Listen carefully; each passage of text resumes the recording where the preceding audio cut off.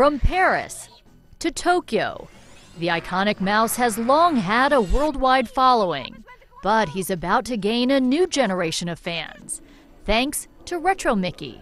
I came to Disney and was able to immerse myself in all the original artwork and cartoons that were around. Got to go to the archives and dig up all the old model sheets throughout the eras. A new series of animated shorts featuring Mickey and the gang, including Minnie Mouse, Donald Duck, Goofy, and Pluto, will make their debut Friday on the Disney Channel.